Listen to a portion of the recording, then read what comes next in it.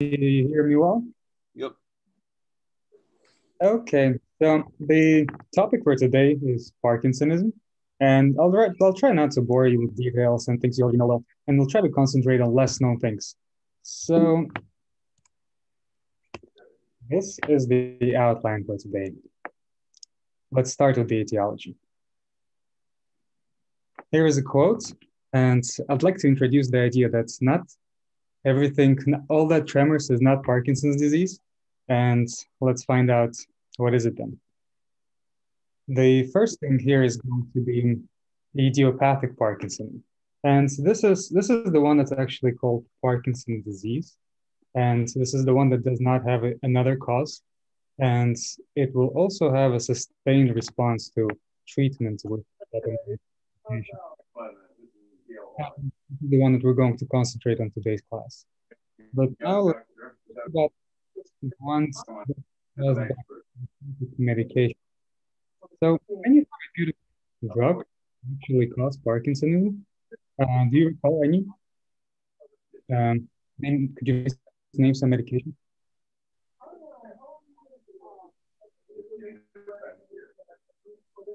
my God.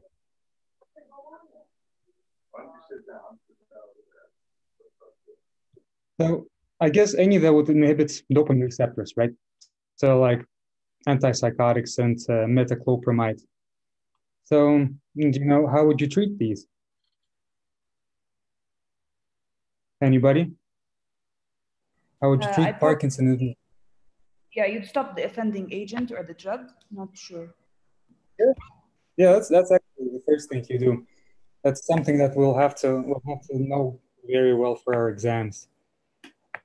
Yeah, but something that maybe I didn't know when I heard about this before is that it can take weeks to months to resolve. Then there are also toxic substances. Different environmental toxins can cause Parkinsonism, such as manganese dust and carbon disulfides. And the thing we recently mentioned was MPTP-induced Parkinsonism. I think we had this somewhere along our lines when we were discussing Parkinsonism a week ago. And an interesting thing about it is that there were animals that were induced Parkinsonism with this medication. And so this is how we test new medication, how we test new drugs on these animals. And that's how we actually cause them Parkinsonism in the first place. We use MPTP. Then there is something called vascular Parkinsonism. It's pretty interesting. So you see, the subcortical white matter infarcts may lead to symptoms that will look like Parkinsonism. And the peculiar thing is that the tremor is actually absent, but abnormalities of gait are especially evident. So that's why it's also called lower body Parkinsonism. Let me show you a video about that. Gentleman is sitting in a wheel. Let me know if video sound. Chair. Okay, how long has it been going on? There is reasonably normal facial expression and abs. Do you hear the video sound though? Yes, we do. Describe it to me. What is actually the problem? Describe it a little bit more in detail. So I'd like to notice that he doesn't have the regular what happens when you start? If no you can't tremor. get start, what happens? And, if you're able to start, are you able to continue walking? We just had a Parkinson patient and compare with your right hand, can you this tap patient like this for me? Big to movement, our Parkinson patient. No problem at all. Open and close your hand. Okay. Can you do like this for me? A normal Parkinson patient would not heel be able tapping to movements are relatively brisk bilaterally. It's 18 hours. You never have. Are you able to stand up, please?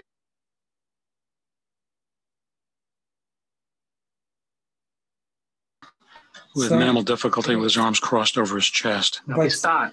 However, his gait is evidently abnormal. Take a look at his gait. How slow stride length is very short, very tentative.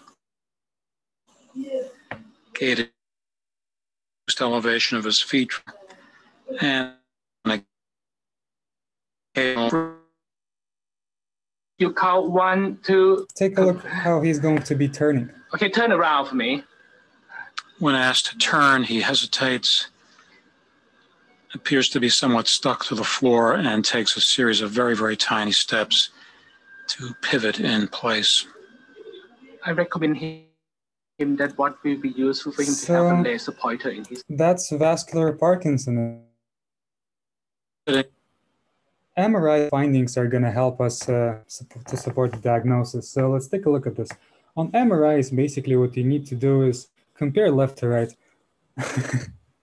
And take a look at, for example, this. I think you can see my mouse. How this is an infarction in the place of basal ganglia. I believe this would probably be putamen, and that's what this patient has. He has an infarction in his putamen.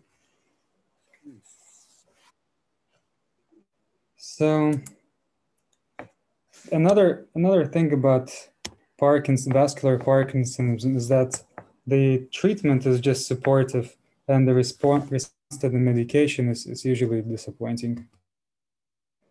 Now we have post-traumatic Parkinsonism. Now, it usually manifests in people exposed to recurrent head trauma, and these are usually people who engage in martial arts and contact sports. They develop a syndrome that's known as chronic traumatic encephalopathy, right? And it consists of Parkinsonism, dementia, behavioral disturbances, and cerebellar deficits. And you might have seen some professional sportsmen develop this syndrome. All right. And the last bit here is the familial and genetic. And this one, only about 3% of people actually have that. And it arises from like a single genetic cause. It's often difficult to distinguish these from the idiopathic disorder because they both have similar response to treatments. But how would you be able to distinguish it is just the fact that the patient develops Parkinsonism pretty early in life, and also the fact that there is a familial trait of people having Parkinsonism. The genes are usually inherited in autosomal dominant inheritance, and there are things like alpha-synuclein, leucine-rich repeat kinase, and many other things that I haven't heard about before. All right, now let's go to epidemiology. So what we see here is the graph made by our Taiwanese colleagues. We can see the incidence on the left and the prevalence on the right. So basically what this graph tells us is that incidence increases with age, and there is almost no gender preferences in Parkinson's disease. And just for the reference, the life expectancy in Taiwan is 8 years. So, and the one in the US is usually 78. So a couple of other points is that there are 10 million people with Parkinson's disease today, and every year 60,000 people in the US are going to develop Parkinsonism. And Parkinson's disease is the 5th most common adult onset neurological disorder. So it's the 5th one. Would anybody tell me what are the more common ones? What are the 4 ones before Parkinson's? What's the most common neurological disorder, adult onset? Would it be Alzheimer's, one of them? Alzheimer's is second, and the first one is stroke. Yeah, stroke is also considered to be an adult onset neurological disorder, right? Second is Alzheimer's. The third one is epilepsy. And the fourth one is traumatic brain injury. And I think we can see all these patients in Dr. Bernard's practice. All right. So we covered epidemiology. Now let's briefly go through pathology. So what Parkinson's disease is a proteinopathy. There is this alpha-synuclein, it gets misfolded, right? And it aggregates together, making the so-called Lewy bodies. So that's one part of it. The second part is that there's loss of cells and pigmentation in substantia nigra, and also in globus pallidus and putamen. Now, going back to these Lewy bodies, and the thing is the distribution of the Lewy bodies is much more widespread than we initially appreciated. Look at all these places that I mentioned here. It's basal ganglia, it's brainstem, it's spinal cord, even like olfactory bulb, enteric nervous system, hippocampus, neocortex. And what I'm trying to say is that Parkinson's disease involves the whole nervous system, and it's not just the parts that are only responsible for movements. And this would be a good time to start talking about clinical findings. So we know about them. This is the resting tremor, the cogwheel rigidity, increased resistance to passive movements, hypokinesia, which is the most disabling feature of Parkinson's disease, which is characterized by slowing of voluntary movement and reduction of automatic movements like swinging in the arms. Then we also have the abnormal gait and posture that we frequently saw in the office. Now we have non-motor on the right. And these are the things like cognitive decline, executive dysfunction, personality changes are common. And we also have apathy, we have depression and anxiety, and also sleep disorders like REM behavior disorders. And think about how difficult it is for a Parkinson patient to turn over in bed. And things like autonomic symptoms like urge incontinence and constipation, there are plenty of symptoms. Now, it's good to start talking about treatment. Fortunately, we have plenty of medications that are going to help us with the treatment. And new ones are being discovered. Let's start with anticholinergic. So the muscarinic anticholinergic drugs are more helpful with alleviating tremor and rigidity, and not so much with hypokinesia.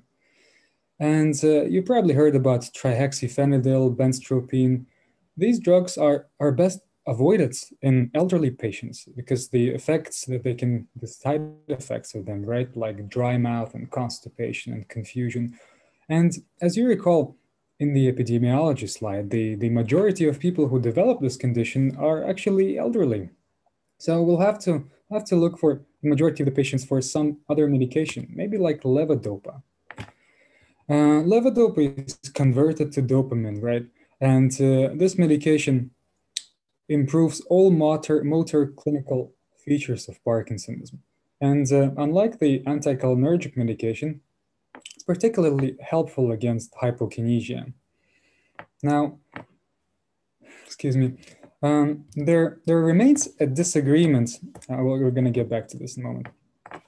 For a long time, there was this disagreement about what's the best time to introduce levodopa. For a long time, there was a concern that levodopa loses effectiveness with time. So therefore, many physicians would defer the introduction of levodopa for as long as possible. But this idea is starting to be misplaced. And let me share this study with you. So there was this study. It was a randomized, delayed start trial of levodopa and Parkinson's disease. It was done by scientists and published in New England Journal of Medicine, and it was published just a year ago. So let's read through this. To get to the bottom of things, researchers basically conducted this huge study. It was in 7 academical centers in Netherlands, and it included this 445 adults with early Parkinson's disease, right, in the past 2 years. And there were 2 groups. One group started early with the treatment of levodopa plus carbidopa, and they were followed both for 80 weeks. And the second group, it was a delayed start group. It started with the placebo for first 40 weeks, and then they were started on levodopa and carbidopa. And interestingly, the results of these studies showed no significant difference. And the results were legit. They were using the Unified Parkinson's Disease Rating Scale, the golden standard for Parkinson assessment. And they found no significant difference. And furthermore, they also found that the rate of symptom progression did not significantly differ. See, what doctors were afraid of is if they give carbidopa, levodopa early on in the treatment, in the very first, let's say, year of treatment, that the on-off phenomena and this time when carbidopa, levodopa decreases in its efficacy would begin earlier. But what this study had showed us is that there is no difference. And let's see some take-home points from this study. It was a very big study. So it was in Netherlands, no significant difference in worsening of disease severity of early versus delayed starts was noticed. Then the rate symptom progression, the dyskinesias and on-off effects did not differ between the two groups. And also results suggest that early use of levodopa does not have disease-modifying effects, nor it is detrimental to the course of Parkinson's disease. And this is actually quite big. It's a quite great discovery. And I think I've already heard that Dr. Bernat here in his practice has adopted this way. And he prescribes carbidopa, levodopa very early on for his Parkinson's patients. So now we have the next treatment, and it's called ablative surgical treatment. And what do you ablate? You ablate thalamus and pallidus, called thalamotomy and pallidotomy. It was used before in the past, and patients became, when was it used? It was used for patients who became unresponsive to pharmacological treatment or developed intolerable adverse reactions to the therapy. So after unilateral pallidotomy, the rate of significant complications were less than 5%. That's okay. It doesn't sound too bad. But actually, many patients required the surgery done for both sides. And at that moment, the complications could be as high as 20%. So the ablative surgery has now largely been replaced with deep brain stimulation of target structures. And this last, what it uses is high-frequency stimulation of globus pallidus internus. Why is it used? It alleviates all the motor features of Parkinsonism to a similar degree as ablative surgery. And it also reduces the time off states in patients with response fluctuations. You probably know what I'm talking about. Let's look at this picture here. So it's, as you see, it's done by neurosurgery because it requires surgical procedure. The standard approach is to implant to electrode implantation. It requires detailed brain imaging before the procedure. And in most cases, general anesthesia is not used, and the patient actually remains awake because we need to assess for physiological recordings and behavioral responses. A burr hole is created in the skull, and once the stimulation leads have been placed, therapeutic stimulation can be delivered to assess response in tremor, rigidity, bradykinesia. And when the stimulation lead has been appropriately positioned and tested, it's actually anchored there, so it stays there, stays in the skull with a fixation. And then we also connect a cable that runs all the way beneath the skin in the anterior chest, and so we connect it to the pulse generator. So, and as you see, this is actually quite a tiny anatomical structure, and to get in, it's not easy. So, as you can imagine, this requires high precision and a lot of practice.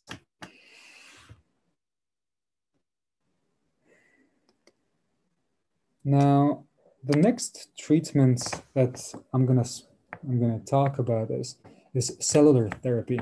So the trials transplanting fetal substantia nigra to the putamen and caudate nucleus were actually conducted. And the belief was that the transplanted tissue would continue to synthesize and release dopamine. And two controlled trials involving this transplantation were conducted. Unfortunately, both led to incapacitating dyskinetic complications. And moreover, actually, Lewy body pathology managed to spread to the transplanted tissue. So that's on hold. Another possible therapy is called protective therapy. This is when we attempt to slow the progression of Parkinson's disease by influencing the mechanisms involved with cell death. Numerous trials were already conducted, and they involved medications that limit glutamate toxicity, inhibit inflammatory responses, anti-apoptotic effects. However, the results of clinical studies for now have been disappointing. There is one study that's happening right now. It's about this calcium channel antagonists called isradipine, and it has neuroprotective properties in animal models in Parkinson's disease. And it's currently underway, and we will find out what's the result of the study in the upcoming future. So, as with many conditions in neurology, numerous novel treatment options are in development, and it's up to us to do our best to be informed about them. Thank you.